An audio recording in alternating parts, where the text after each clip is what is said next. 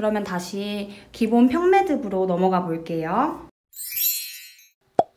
저희가 지금은 이렇게 4가닥을 세트로 해서 평매듭을 만들었는데 이제는 이렇게 4가닥을 평매듭으로 만들 거예요. 그러면은 이 가운데 평매듭이 지어지면서 이 2가닥이 아까 보여드렸던 가방들처럼 딱 맞물려서 빈틈이 없어지겠죠. 그래서 여기다 평매듭을 짓고 싶은데 이 모양실이 되는 실이 너무 짧은 거예요.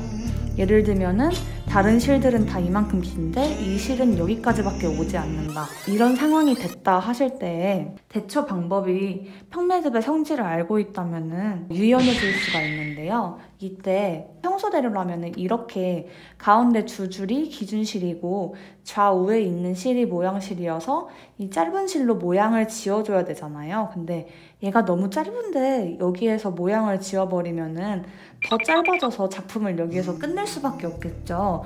그럴 때에 이 기준실은 움직이지 않는다는 이 성질을 이용해서 좌우에 있는 모양실을 가운데로 위치시키고 가운데 있던 실들을 양 끝으로 위치시킨다고 생각해 보세요.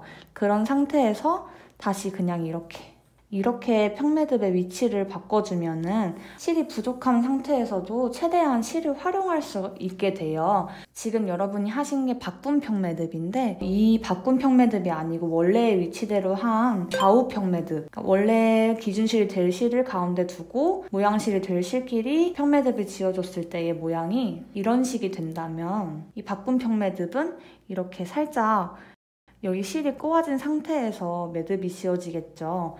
그럼 이때의 장단점은 얘는 가만히 있어도 원래 위치여서 실이 틀어지거나 하지 않지만 이 실은 실이 위치가 바뀌면서 매듭의 위치가 살짝씩 틀어져 있기 때문에 그 다음으로 모양을 잡아줄 때에 모양을 좀 더 신중히 잡아주셔야 해요. 이 기준실이 변하지 않는다는 특징을 한 번 더 확인할 수 있는 매듭법이 있어요. 그게 바로 피코평매듭이라는 건데 먼저 피코평매듭의 피코라는 뜻은 둥글다라는 뜻이에요. 그래서 평매듭의 기준실은 가만히 있고 모양실로만 매듭을 내는 특징을 살린 건데 얘처럼 이렇게 바로 밑에 매듭이 위치하도록 짓는 게 아니라 일정한 간격을 두고 한 이 정도의 평매듭을 지어 볼게요.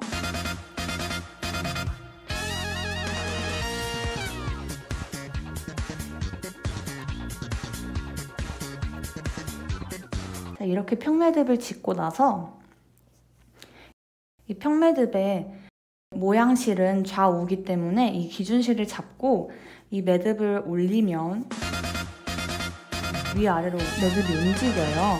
이 움직이는 성질을 이용해서 만든 이 동그란 모양을 피코평매듭이라고 얘기를 하는 거예요. 이런 문양을 내는 것을요. 그래서 이 문양을 쉽게 내는 방법은 지금 이렇게 올린 상태에서 다시 한번 평매듭을 만들려고 하면은 아까와 비슷한 간격을 맞추기가 어렵죠. 그래서 내가 원하는 만큼의 피코평매듭을 올리지 않은 상태에서 쭉쭉쭉 밑에 만들어주는 거예요. 이렇게 여러 개를 만들어도 기준실은 사용하지 않았기 때문에 아래서부터 올리면은 잘 올라가요. 그래서 이렇게 만들어주는 게 바로 평매듭의 성질을 이용한 응용법이라고 말할 수 있고 이 매듭의 이름 자체는 피코평매듭이라고 불리고 있습니다. 네, 이렇게 여러분이 평매듭의 성질을 아시면은 이 성질을 이용한 여러 가지 매듭법을 자연스럽게 익히실 수가 있어요. 그리고 이렇게 이해하시는 게 기계적으로 매듭법을 하나하나 낱개로 공부하는 것보다 훨씬 더 나중에 디자인을 하실 때에 더 다양하게 응용을 하실 수가 있어요. 이번에는 이 평매듭을 디자인에 응용하는 방법에 대해서 같이 배워볼 거예요.